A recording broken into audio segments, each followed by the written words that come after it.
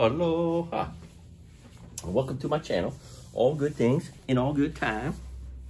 Well, we prefer it if you would do no harm and do no crime. Where it is always a great day to be alive. I'm so thankful. Life is so good. So I don't know if I've mentioned this, but I happen to have really good luck. And it just, I mean, I don't know how to explain this, but man, I just am so blessed all of a sudden. They have provided a new place for me. And I'm almost done moving everything out of this room and into that apartment, which is, I tried to get a place for me and my son, and then they said, no, we can't put you together unless you want to give us money back. And then they ended up giving me the same place they were trying to find for me and my son for just me. So I have extra room and a full kitchen. And man, my life has just gotten really good. It's interesting. This 50-inch screen TV has doesn't have cable. I've had cable now for 8 months here, old school cable here at the hotel, and that's about to go away, which is cool. The next place doesn't have cable, but it's got Amazon Prime and Max, and it also has Netflix and Hulu, but I have that already too. But there's a few programs that are outside of my ecosystem that I've been interested in watching, and one of them is this show Reacher, and I've been watching that, and it's pretty awesome. I'm just feeling so lucky sitting there watching Reacher in this nice place. I can't even, I mean, when I show it to you, you're not gonna believe it. It's, I didn't realize that this place was a little bit depressing until I moved into a place that's the opposite. Trying not to get too attached because, man, everything after this place is gonna be a disappointment. Hopefully it'll get extended after next February. But I think I'm in a place until next February. At some point, I'm going to need to prove that I'm looking for a place. And that was like the whole thing, right? You got to prove that you're looking for a new place to live. But then I just got a call from FEMA today from my case manager, the lead on my case manager, this team, whatever. And he said, hey, listen, we realize that there are no places. So we don't expect you to be looking for a place. So I'm going to get my next check-in with them in 60 days. Big difference between worrying about somebody infiltrating your room every day and knowing I have 60 days until someone's going to want to check in with me and then see where I'm at in my progress and process, which is cool. I mean, man, it's more than I deserve, more than I, you know, it's nice, and it's going to be hard not to be really happy in this place, even though my house burned down, lost all my stuff, and my mom just died, and, you know, there's other things to be frustrated about, but for the most part, the reasons to be happy are winning over all the reasons to be less than that. So thank you, God. Thank you, angels.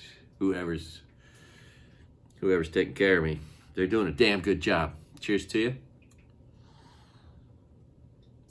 My son is still off on a cruise. He just went to Jamaica, though. Smoked some weed in Jamaica with some locals, which is a good, you know, cultural experience. But he's just wasting money, and he's just living his most selfish life. So let's hope he just kind of grows out of that. I don't know. We'll see. I discovered in a little 5-cup coffee pot that you can cook in it. I cook steaks twice in there. You know, like the melting pot, right? You just dip your meat in some liquid. It's some butter, some olive oil, some garlic, basil, pepper, and making up the liquid, and then you just put two steaks in that cup and leave it on for an hour, and they came out medium, tender, really good. So that suggests that the temperature in there is about 115, 120, which is medium, right? It's almost like sous vide cooking. Anyway, In case all you ever have is a coffee pot to cook with, you can cook with it. You have to be patient. It's going to take a while because it never really boils. It gets too hot, but it gets pretty hot. And you can do a little bit of stuff with that, like cook some steaks. So who knew? I was going to make a video of that, but it's just, I mean, I can just tell you it. I can explain that one. That's easy. I ran into that doorman, Andre, who does wedding videography. He's mastered all aspects of editing and drone flying and video production. And he really likes the idea of helping me. I'm also going to interview him, but then use him to interview others. And when he's not busy working, he's working 2 other jobs in addition to his wedding business. I'm sure his wedding business has fallen off, and he's, you know, working hard to support his family. I don't think his house burned down. He was living north of Lahaina town, but great guy. His brother's a great guy. His sister's the most beautiful girl in the world, one of them, Watsuki. She was 25 years ago. She was the acrobat at Ulalena, a local show that that had no English spoken in it. It had Hawaiian and other languages, and it told the history of the Hawaiian Islands. And there was a part in there with an acrobat on a tissue, and that was Watsuki. Anyway, his sister's beautiful. And she doesn't live here anymore, but she's just great. And his brother is a jiu-jitsu black belt and instructor, has been for 20 years on the west side. And Andre himself is a brown belt in jiu-jitsu, which is cool. But just a really great guy. I've known Andre since he was 16, 17, when he started working with me at the Hula Grill. And he just told me the other day when I ran into him, he said, "Bro, I was just thinking about you yesterday." See, when he was 17, and all throughout my life, and when I'm around younger people that'll listen to me, which isn't very often, but he did listen to me, and he still hears my voice in the back of his head. When he just started working as a valet, one of his 3 jobs, and so he's taking in cash, right? And I used to tell him, man, listen, after work, go straight to the bank, deposit everything except for what you need for lunch the next day. Right? Get it out of your possession. And he said, "Man, I was thinking about you. I started valet parking, getting cash again. And I was thinking, I got to do like Craig says, go straight to the bank, deposit that money." Love that. I love the idea that I might actually have some positive influence on somebody, somehow, somewhere, some way. And when it comes back around like that, I love it. I love it. So that is Andre. Well, Offergeld is the last name. Great guy, man. If you need to do a wedding videography here in Maui, Andre Offergeld. I'm sure you can find him in the internet. It's kind of funny. I've been noticing there's these comedians that do Gen X humor. It's just a whole nother subject matter that I realize, oh, yeah, I could do that too. Except mine's gonna be crazier than any of the ones I've been hearing so far. I've been hearing the ones where, when I was a kid, we used baby oil for sunscreen, and we sat in the back of a station wagon looking backwards with no seatbelt on, and all this stuff, you know. It's like, okay, where's the story of the, the 11-year-old that started drinking and smoking weed, or the teenager that smoked crack in the 80s? The enormous amount of cocaine that was in my high school in the 80s. Yeah, there's a lot of stories. So the time I took my parents' cars out joyriding when I stole my parents' cars and drove around when I was 14. And story after story. I got stories. I had my crazy bipolar. I love her. She had a good heart, but she really. She was a manic depressive bipolar person, and she was really great at just yelling and screaming and pushing away everyone that ever wanted to help her and take care of her. And it just it just made her life really hard, and pushed away everyone and anyone that would have wanted to care for her or help her, which, you know, there were many along the way.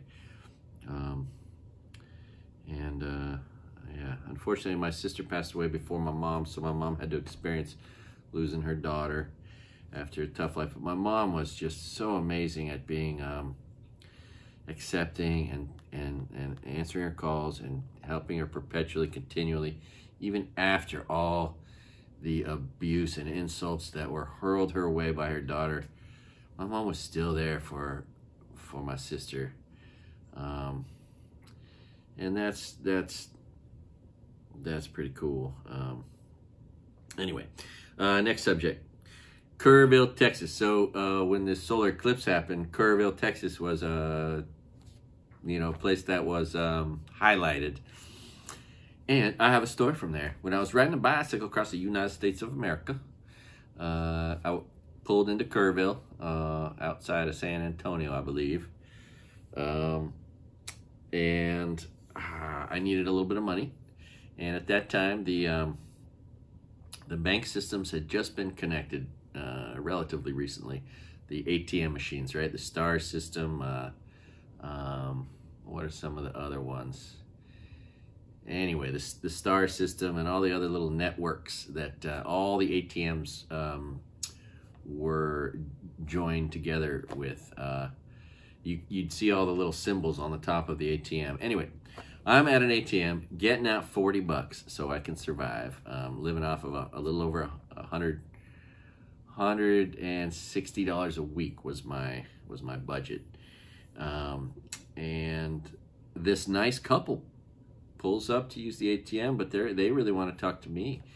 And he is a janitor at the local hospital. She is an elementary school teacher teaching kindergarten, first grade. They have 2 little kids. And they immediately go from asking me how I'm doing, where I started, where I'm going, and then they said, "Hey, come stay at our house." So I said, "Okay."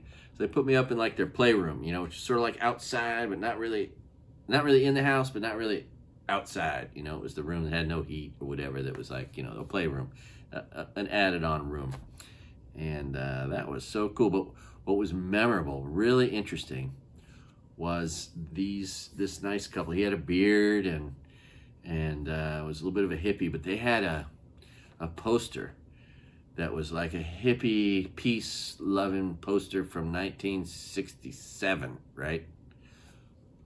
But it was for World War I, right? It was this interesting antique on their wall, a peace poster that could have easily come out of the 60s, but it was, made in 1916. Anyway, something I'll never forget. A nice couple from Kerrville. Maybe someone in Kerrville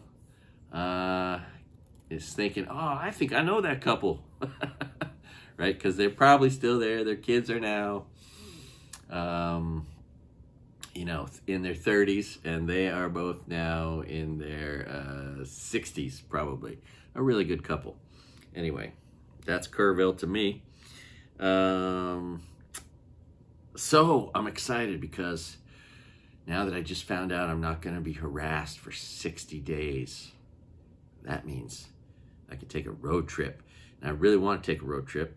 And this time it won't be with either of my kids, so I can just sleep on couches or in my car and not spend any money on rooms. Because I don't want to spend, and I don't have it to spend. I mean, I could spend it, but then it's just money I'll never get back. So, but I want to do a big road trip and drive all over the western states, maybe as far up to Malta, Montana, maybe see my great-grandpa's grave up there, maybe go visit Russellville, Arkansas, where my mom's Hamilton family goes back, and there's gravestones there that will help me retrace my family history, which I lost in the fire. I should have taken a picture of that. I had all the work done on paper, and it all burned up. And so, anyway, there's several Hamiltons that are buried in Russellville. So, love to find that. Love to I got to go to Marin General Hospital, get my birth certificate. I'd like to go to UC Berkeley and go to the library and see if I could see my grandfather's cartoons, which I've never seen. Take pictures of all of them if I could. You know, the guy that made all these movies was also a cartoonist. And then visit friends, my buddy John and Yervon and Jay and Morris and my other brother John and my brother Jim and my other brother Jim. And yeah, there's just a lot of guys I'd love to say hello to. And a few friends, parents. Love to stop in on my good buddy Colin Watanabe's parents. Say hello to them, June and Aki. Just amazing people. I would love to interview them. Love to get their story from their mouths about getting locked up in concentration camps in World War II. That's pretty interesting. So, and I would love to try to prepare for and follow through on doing RAGBRAI, a ride across Iowa, which seems like it would be a great time. Love to get a buddy to do it with me, but I think I could do it by myself by driving to the next town and then riding halfway back until I meet, and then, you know, like instead of doing the ride, because it goes from one town to the next town to the next town, so you got to like leave a car behind, right? Or not. So instead of leaving a car behind, I think I'll just ride back towards the people riding towards me and then turn around when I get to them and then ride with them back to the town and then whoop it up and then drive to the next town ahead of everybody. Anyway, that's how I'm imagining doing RAGBRAI. A 7-day rolling party across Iowa. If you never heard of it, it's pretty cool. If you ever meet someone from Iowa, just bring that up. It'll make you seem real cool. And if any of you politicians ever want to win an Iowa caucus, I recommend you do RAGBRAI. That would get you in pretty good with them locals. I'll tell you what. What else?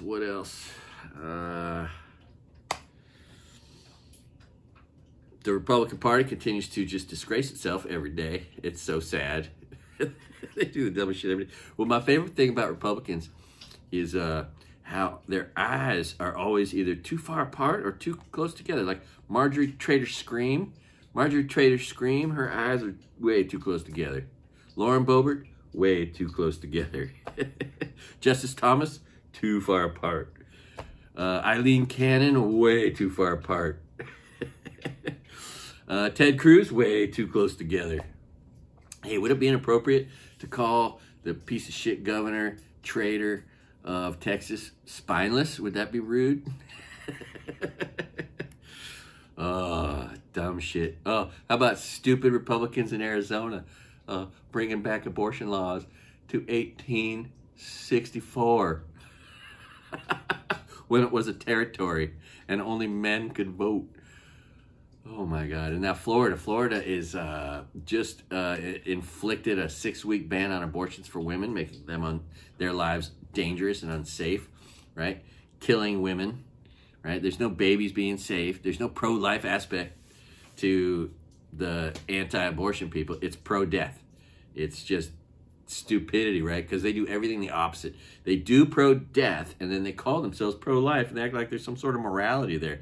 And there's no morality there at all. It's just absurd. It's sad. It's sad what is going on. But check it out.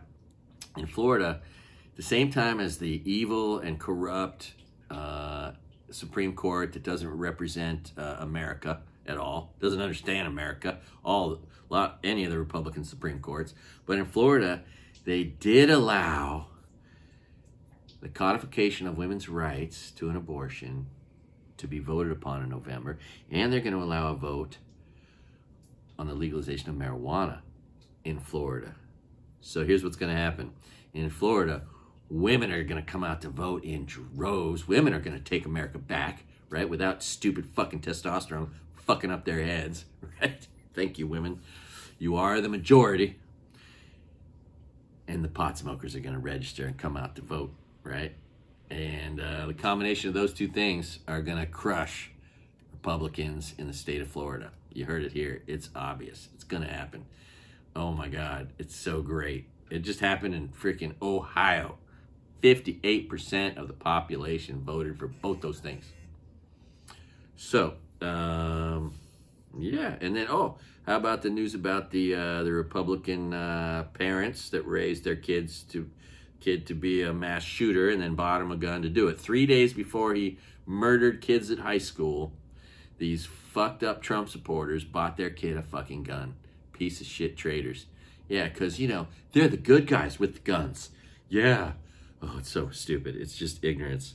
The Crumblies. Yeah, going to jail like they deserve. Then there's the other Republican parents that are in the news, Lori and Chad Daybell, religious freaks. Going to jail for murdering their children because they thought their children had the devil in them. Meanwhile, they're voting for the devil, Donald Trump, his red hair, red face, right? We all know red-haired people have no soul. Just kidding. Just kidding. I know I said that before. But, I mean, it's just so fitting that the devil incarnate that's led all the Christians to hell, he's obviously, red face, red hair. I mean, I bet he's even got a couple horns up there. Anyway. Yeah, I wish Republicans would stop giving me stuff to talk about, right? If they could just become, like, smart, right? If Republicans were smart, here's what they'd do. They'd say, oh, you know what, Al Gore, you were right. The Earth is getting fucked up, and we got to stop saying that there's nothing wrong with the planet, right? Because that's just stupid ignorance, right? Ignorant fools, and somehow they're getting young people to vote for them. The people who are saying there ain't no such thing as bad weather associated with the climate change and associated with our behavior as human beings, right? Pure ignorance. Then there's, let's see, flooding the streets with guns, right? The dumbest shit you ever heard was someone saying, best way to stop a bad guy with a gun is a good guy with a gun. Yeah, we need more guns to be more safe. Yeah, more deadly weapons. That's what's going to make us... Yeah, I got an idea. Why don't we just hand out grenades to everybody, right? Because those will make us even safer, right? And bazookas. We should all have bazookas, because the best thing to stop a bad guy with a bazooka is a good guy with a bazooka, right? Oh, it doesn't make sense. Right, because it don't make sense. Ignorant fools. God, if I was president, I would separate church and state completely. There would be not one penny going to any religious anything. That when George Bush got in office and he started putting money into Christian bullshit, it just started fucking up the world, and now look at what we got, right?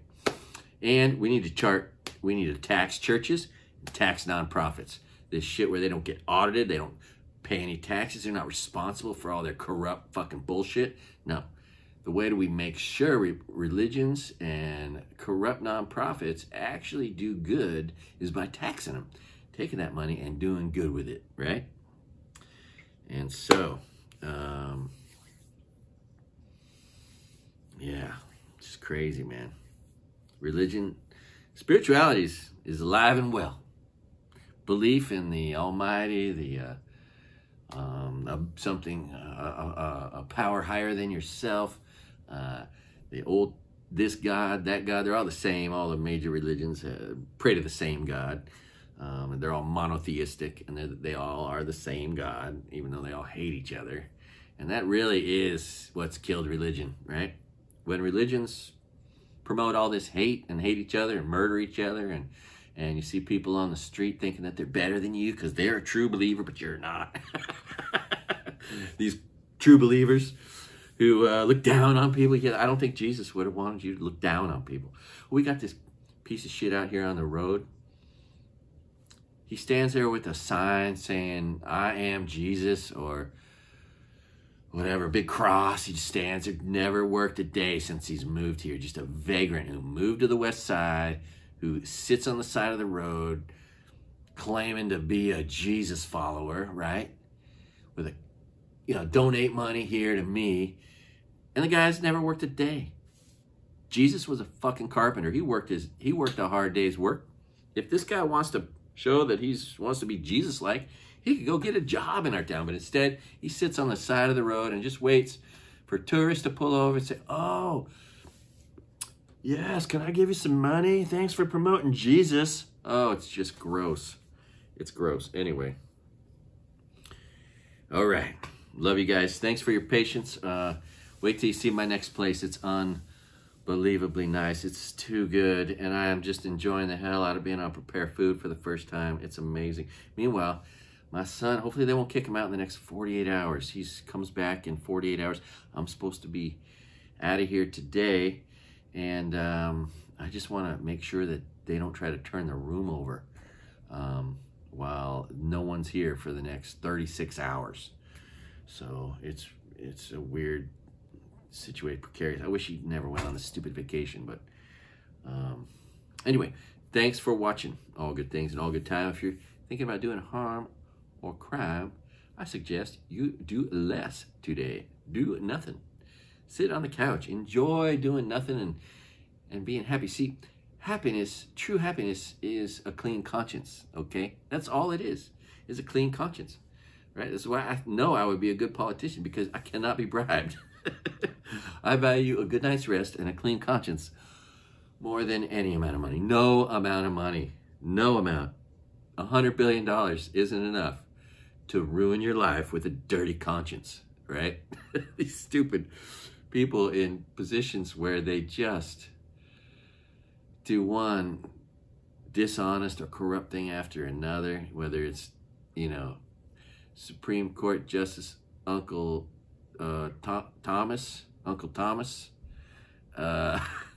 or any of these horrible Supreme Court justices that were put in there by completely corrupt means, pretending to be on the side of God when they're really just devil worshippers. And we know that.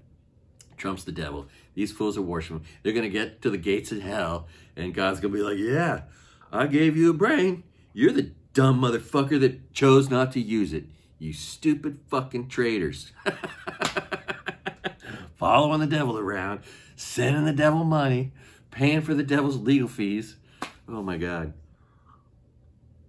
Unbelievable. Anyway, love you guys.